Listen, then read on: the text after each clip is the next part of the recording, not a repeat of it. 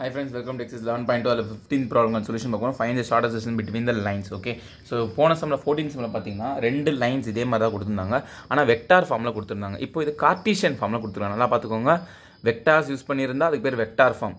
வெறும் x y இருந்தா இது பேர் கார்ட்டீசியன் ஃபார்ம். ஓகேவா, கன்ஃபியூஸே பண்ணிக்க கூடாது. ஓகே, சோ இப்போ இந்த சமயம் நீ வெக்டார் ஃபார்முலாலயே போடலாம். ஓகே, தாராளமா போடலாம், தப்பே கிடையாது. ஓகே, பட் சரி எனக்கு அது கன்ஃபியூஸ் ஆகும். இதுக்கு ஒரு ஈஸியான ஃபார்முலா டெக்ஸ்ட் புக் கொடுத்துருக்காங்க, அதில் சொல்லித்தாங்க. நிறைய பேர் பிரியப்படுவீங்க. கரெக்டாக இதுக்குன்னு ஒரு ஃபார்முலா டெக்ஸ்ட் புக் கொடுத்துருக்காங்க சார், அதில் சொல்லித்தாங்க, நிறைய பேர் விருப்பப்படுவீங்க. ஸோ அதனால் அந்த ஃபார்முலாவில் சொல்கிறேன். லாஸ்ட் ஒரு ஹிண்ட்டு கொடுக்குறேன். அந்த ஹிண்ட்டில் நீங்கள் போன சம் யூஸ் பண்ண ஃபார்முலாலையும் போடலாம். ஓகே, லாஸ்ட்டாக செகண்ட் மெத்தட்னு சொல்லிடுறேன். Okay, it's up to you, you can solve it in any method. Okay, so இப்போது இதுக்கு டெக்ஸ்ட் புக்கில் கொடுத்துருக்க ஃபார்முலா வந்து நல்லா பார்த்துக்கோங்க. இப்படி உங்கள்கிட்ட இந்த மாதிரி கார்ட்டீசியன் ஃபார்முலா இது ஒன்று, இந்த மாதிரி ஒன்று தனித்தனியாக இருந்துச்சுன்னா ஷார்ட்டஸ்ட் டிஸ்டன்ஸ்க்கு ஃபார்முலா வந்து பெரிய மாடுலஸ் போட்டுருணும். அதில் x2 minus x1, y2 minus y1, z2 minus z1, a1 b1 c1, a2 b2 c2. ரைட்டா? ஓகே, ஸோ இது பெரிய மாடுலஸ். ஏன்னா டிஸ்டன்ஸ்னால் அது cannot be நெகட்டிவ்ல, அதனால் வெளியே மாடுலஸ் இவ்வளோ பெரிய மாடுலஸ் போடுறேன். ஓகே, இப்போ ரூட் ஆஃப் இதுக்கு எழுத ஒரு ஷார்ட்கட் இருக்குது, நான் சொல்கிறேன் பாருங்களேன். ஏபி மைனஸ் ஏபி போட்டுக்கோங்க, ஹோல் ஸ்கொயர், ப்ளஸ் ஏபி போட்டிங்கன்னா நெக்ஸ்ட்டு பிசி போடுங்க, பிசி போட்டிங்கன்னா நெக்ஸ்ட்டு சிஏ போடுங்க, சிஏ மைனஸ் சிஏ ஒரு ப்ராக்கெட் போட்டு ஹோல் ஸ்கொயர். ஓகே, இப்போ இங்கே 1 இங்கே 2, இதை அப்படியே திருப்பி போடுங்க, இங்கே 2 இங்கே 1. ஓகே, நெக்ஸ்ட் முடிஞ்சுதா? இப்போ இங்கே அதேமாதிரி 1 2 2 1, இங்கே அதேமாதிரி 1 2 2 1, அவ்வளோதான் முடிஞ்சுது. ஓகே, எவ்வளோ ஈஸியாக இருக்குது பார்த்தீங்களா ஃபார்முலா? ஸோ இந்த ஃபார்முலாவில் நீங்கள் போட்டுக்கலாம். ஓகே, இப்போ A1 B1 C1 அந்த கீழே உள்ளது, A2 B2 C2னா மேலே உள்ளது. ஓகே, நல்லா நான் வச்சுக்கோங்க. அதுக்கு முன்னாடி எப்போவுமே இந்த ஈக்குவேஷன் எந்த ஃபார்மெட்டில் இருக்கணும், இது இந்த ஃபார்மெட்டில் தான் இருக்கணும்.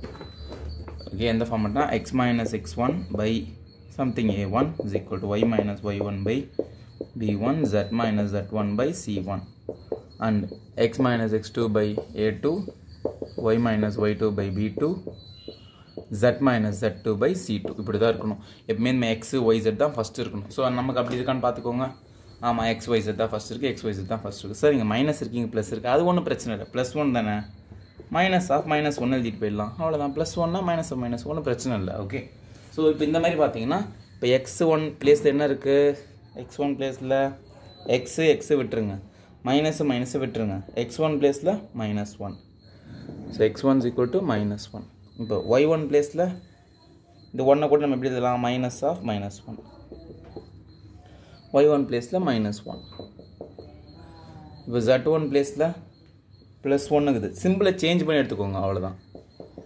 ஓகே, ப்ளஸ் 1னா மைனஸ் 1 போன சமயம் பாருங்க, ப்ளஸ் 1 தானே இருக்குது, ஆக்சுவலாக பார்த்தா மைனஸ் 1, சிம்பிளை சேஞ்ச் பண்ணி எடுத்துக்கோங்க.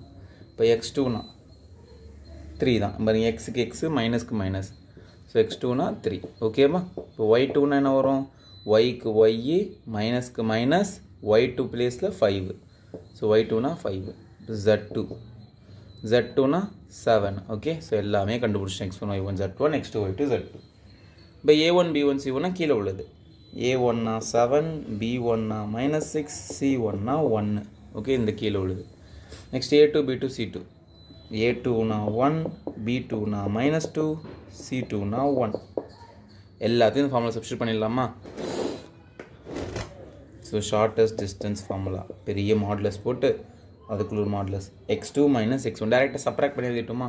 x2லேருந்து x1 சப்ராக்ட் பண்ணால் 3 minus of மைனஸ்னால் plus 1, 3 minus of minus 1னா plus 1 ஆகிடும். 3 + 1, 3 + 1னா 4 எழுதிக்கலாம். Right, y2 minus y1, y2னா 5, 5 minus of minus 1, 5 போட்டு minus of minus 1, minus into மைனஸ்னால் plus ஆகிடும். 5 + 1 6, கரெக்டாக?